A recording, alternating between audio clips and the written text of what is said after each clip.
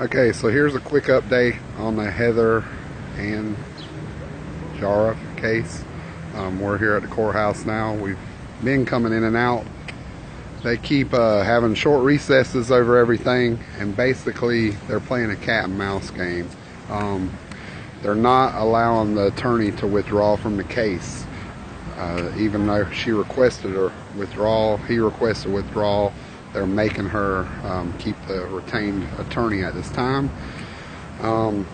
Agent Parker just got up on the stand and he identified the terms and conditions, the videos, and the stuff that he's basically gathered information about her.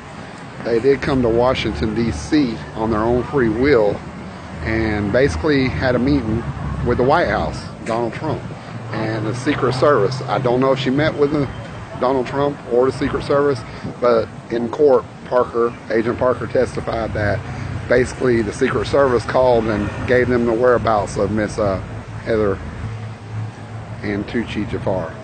So that's the update real quick. It's about 12:30. They've taken about 5 or 6 recesses.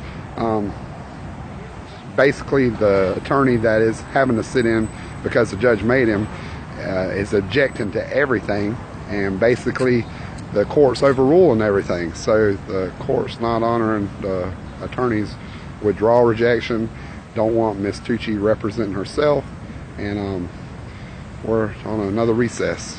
Thank you.